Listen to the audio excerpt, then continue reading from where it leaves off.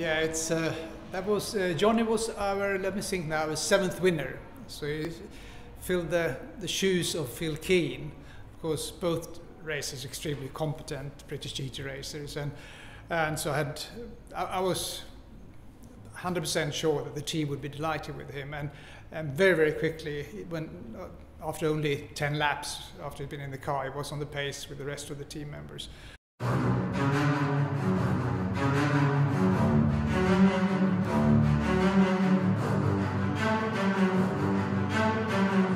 Good, yeah, it's high pressure to be fair, but it only hits home when you actually go over early January, you jump on a flight from Gatwick and you get to Orlando and you get to the circuit and then you see what Daytona is all about, and you take it all in. You know, it's one of the biggest, you know, American sports car races is Daytona, and this is just a test day, and you know, getting up to speed with the car. But what was it like walking into the garage as the prize winner with some pretty serious teammates? Yeah, I mean, very special. I mean, I had drivers like Simon Pagenaud as a teammate, Dane Cameron, and then at Curran, people that went on that year with enough to win the championship with Action Express.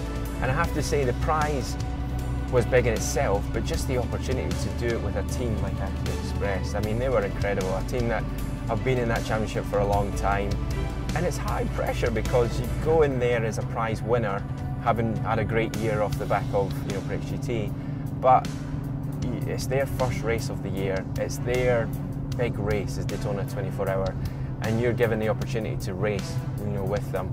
So they want a result as much as you do, and obviously Sunoco do, and it's brilliant. I would say for me it's still one of the best prizes out there, you know, across Europe and maybe across the world, to give any young up-and-coming driver an opportunity to maybe turn their attention to sports cars, but also maybe pop them on the map on what American sports car racing is all about. And how long did it take you to get up to speed and feel comfortable and dance with the music? It wasn't too, I mean, it wasn't too bad, to be fair.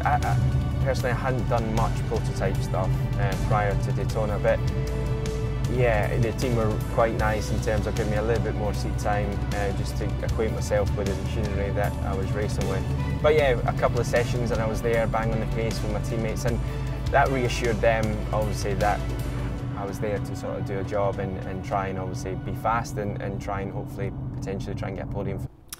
I remember one typical situation, or one specific situation, was when he was in the car and suddenly he reported smoke from the rear. And we thought, oh no, he's broken the car, don't let my driver break the car, we can't have that. And what was good with Jonny was that he realized something was wrong with the car. He radioed into the team, so the team was prepared, and so the car straight into the garage. And at that point, I can't remember if we were second or if we were leading. We were right up with the other teams.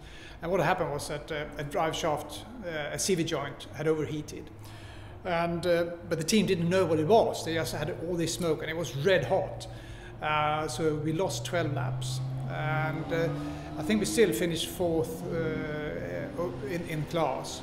And when the same thing happened for the sister car, of course they knew exactly what it was. You know, we were actually leading the race overall at one point. We were fighting with the sister car, which was the 5 car, and unfortunately we're leading the race up until we had a small drive shaft issue with both cars, which robbed maybe a fairy tale story for Anders and obviously everyone at Sunoco. Well, I hope it didn't happen when you were driving.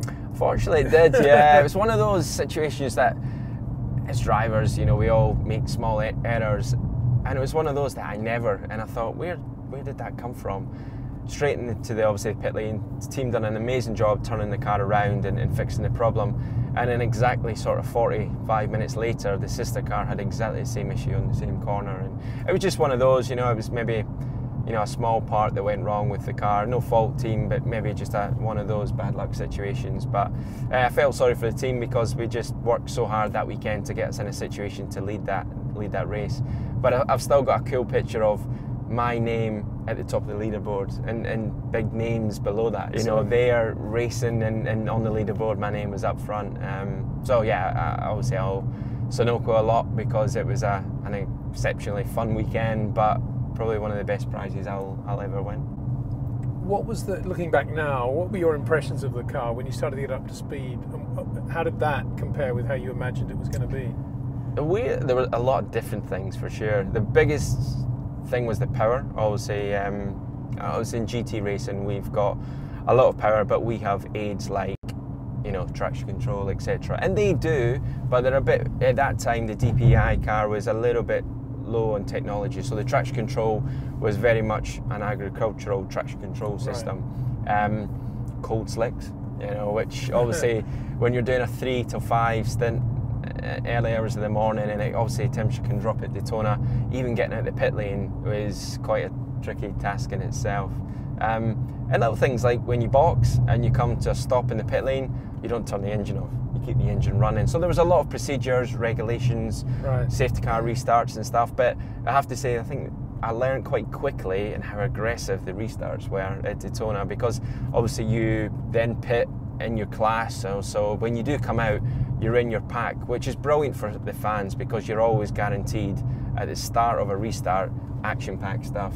And I was under pressure. I think I was 2nd or 3rd overall in the field, and I was doing my sort of first restart, and it was just like it was a sprint. It was like it wasn't a 24-hour race. The first restart I sort of got acquainted with, and it was aggressive. And then you learn quickly how you do it, you know, and how you get everything up to temperature and how you attack that situation. I spoke to Jonny Go, race director of Aston Martin, before to make sure that he was eligible, because he was on the card of being an Aston Martin driver then.